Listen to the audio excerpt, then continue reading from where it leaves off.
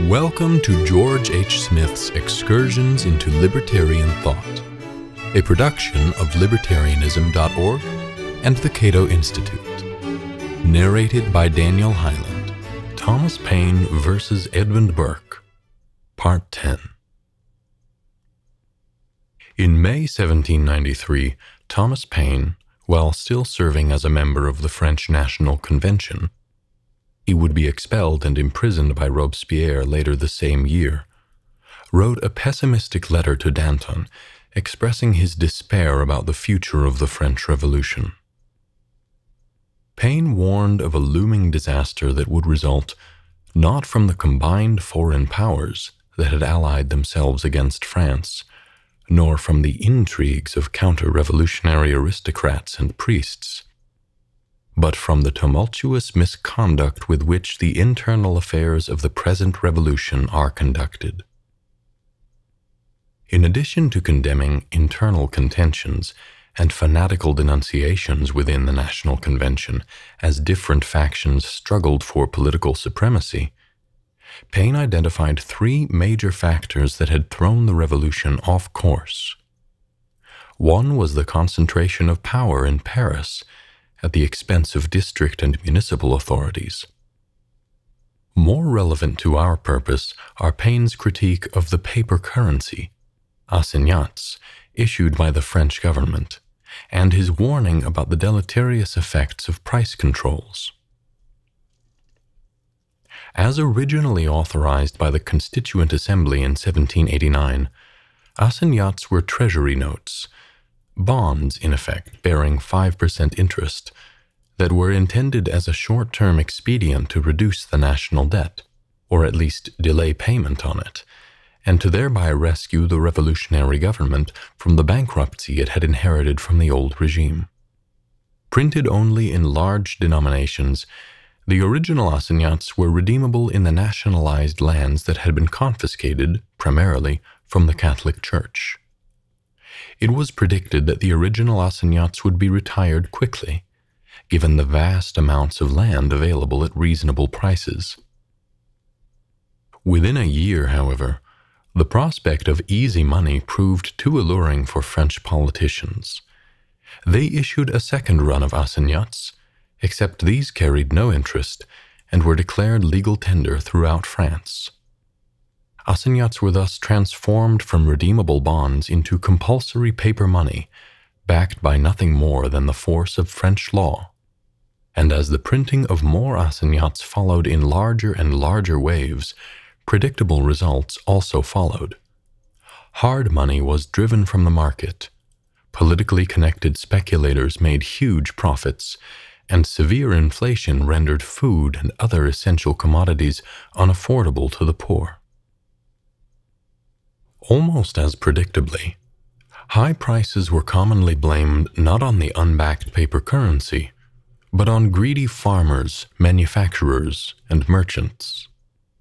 Although many French politicians had a good understanding of economics and therefore advocated free markets in theory, some eventually succumbed to the popular demand for price controls.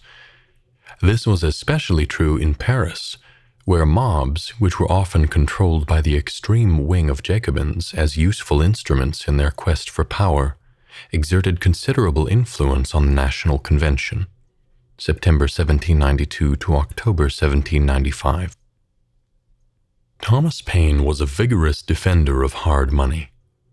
Indeed, so fierce was his opposition to unsecured paper money that despite his opposition to capital punishment, he once declared that any legislator who called for fiat paper currency should be subject to the death penalty.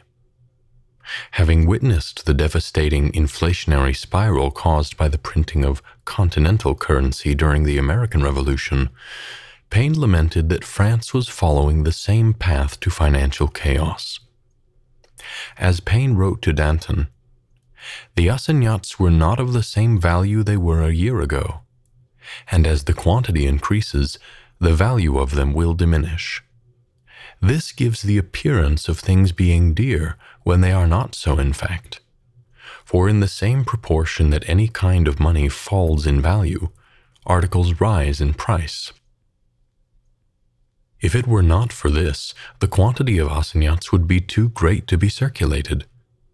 Paper money in America fell so much in value from this excessive quantity of it that in the year 1781 I gave 300 paper dollars for one pair of worsted stockings.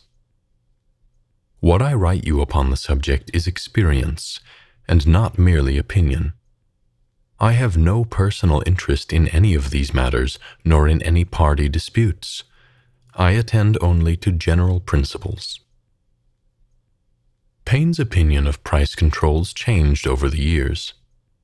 As brilliantly explained in Eric Foner's Tom Paine and Revolutionary America, Chapter 5, Price Controls and Laissez-faire, Paine and the Moral Economy of the American Crowd. Paine had advocated wartime price controls in Pennsylvania during the late 1770s, but he subsequently converted to laissez-faire after seeing their harmful consequences. Paine's conversion via experience is reflected in his remarks to Danton about the unintended consequences of governmental price fixing during the American Revolution. I see another embarrassing circumstance arising in Paris, of which we have had full experience in America. Fixing the price of provisions cannot be carried into practice.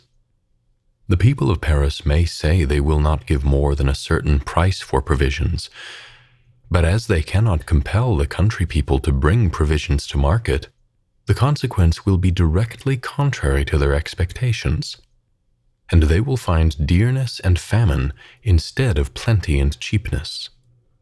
They may force the price down upon the stock in hand, but after that the market will be empty. I will give you an example. In Philadelphia, we undertook, among other regulations of this kind, to regulate the price of salt. The consequence was that no salt was brought to market, and the price rose to 36 shillings per bushel. The price before the war was only 1 shilling and 6 pence per bushel, and we regulated the price of flour, farina, till there was none in the market, and the people were glad to procure it at any price. We now arrive at the second topic of this essay. How do people come to understand their rights? According to Paine in Rights of Man, self-interest and rights are closely related. Man acquires a knowledge of his rights by attending justly to his interest, and discovers in the event that the strength and powers of despotism consist wholly in the fear of resisting it. At the time Paine was writing in 1792, he estimated that more than 1/4 of the labor of mankind is annually consumed by the governments of Europe. So a major purpose of every just revolution should be to drastically lessen the burden of taxes imposed by any such barbarous system of despotism. As I explained in Part 5 of this series, Paine believed that government is no farther necessary than to supply the few cases to which society and civilization are not conveniently competent. Consequently, he also believed that the legitimate domestic concerns of government, because they are so few, are difficult to use as pretenses for high taxes. This is why governments typically invoke the specter of foreign aggression and the need for war as a rationale for high taxes. The object of war is an increase of revenue, and as revenue cannot be increased without taxes, a pretense must be made for expenditures.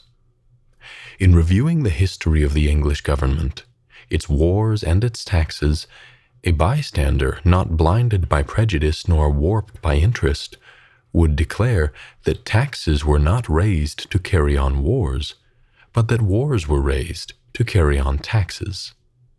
See Part 9. The system of perpetual wars and high taxes, Paine argued, does not serve the interests of the common person. Neither the farmer nor the merchant nor any person who makes his living by the social means of voluntary exchange has anything to gain from war.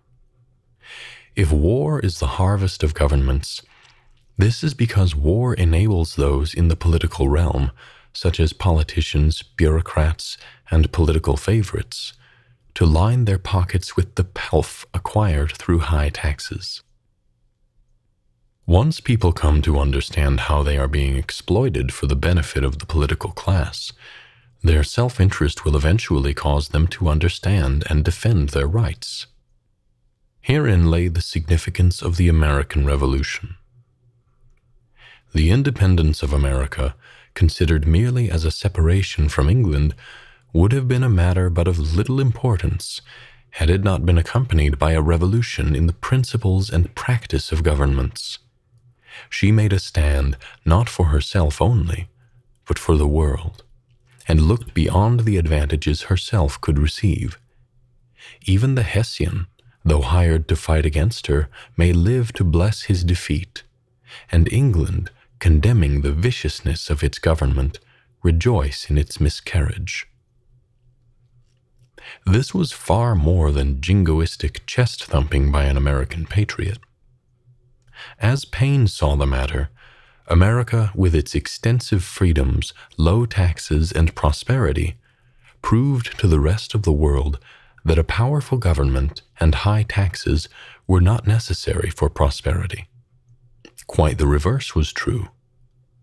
People throughout the world, by contemplating the American experience, were beginning to understand that hordes of miserable poor, with which old countries abound, were the consequence of what in such countries is called government. It was not as if most poor people were constitutionally unable to care for themselves or make decent livings. Rather, their abject poverty was largely the result of high taxes and other restrictions on individual freedom.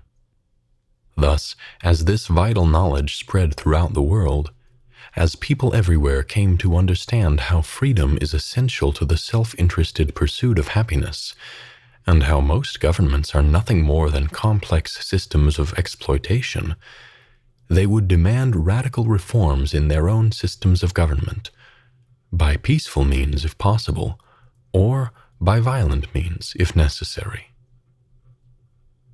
Given my past record, it should come as no surprise to my readers that I have more to say about Thomas Paine. I still have not explained his supposed advocacy of a mini-welfare state, for example, so I will try to tie things up in the next installment of this series. Thank you for listening to Excursions. To learn more about libertarian philosophy and history, visit www.libertarianism.org.